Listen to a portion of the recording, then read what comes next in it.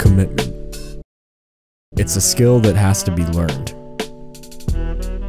Whether it be an everyday hobby or your job, commitment comes in many different forms. For me, it might be making YouTube videos or working harder to get more money to get more equipment. And everyone has some problems with commitment. I mean, as you can see by my upload schedule, I am not perfect either. And sometimes it can be frustrating when you can't commit, when you want to, but you just don't have the willpower to. And then sometimes that can lead to just overthinking it and maybe not doing it at all, or completely losing interest because you put so much thought into it that it now just seems like an anxiety causer. So do you give everything full commitment, or are you wasting your time?